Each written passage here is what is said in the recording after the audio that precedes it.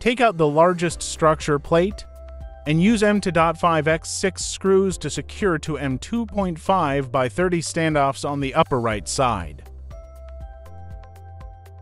Then secure two M2.5x18 plus 6 standoffs on the upper left side.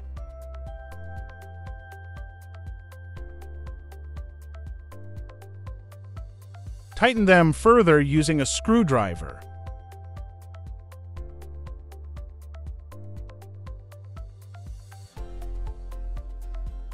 Place the Raspberry Pi Zero W on top of the M2.5x18 plus 6 standoffs, and secure it with M2.5x11 standoffs.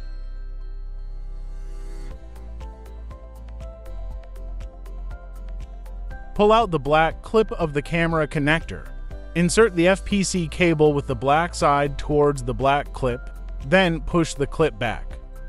Finally, plug in the robot hat and secure it with M2.5 by 6 screws.